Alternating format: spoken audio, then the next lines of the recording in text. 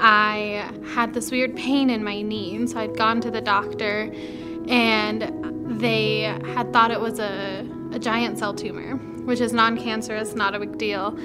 And I went and saw Dr. Lehrman, and he agreed, and so we had the surgery done. And I woke up, and he was like, "You're probably not gonna remember this, but it's cancer, and how can you forget that?" And I did 4 months of chemo, and then I took a break to have 6 inches of my femur removed and replaced with an endoprosthesis. So Dr. Lehrman was able to save my leg, which was really incredible and really important to me. But while I was in the hospital recovering, I got in contact with the Limb Preservation Foundation, and they came and gave me a care basket.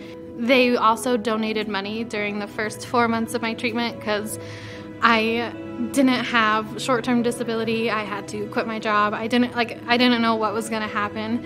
And so for them to take care of my financials while I was trying to just wrap my head around having cancer at 22 was incredible. I finished my treatment and have volunteered with them ever since, just to give back because I have felt such a sense of community with them.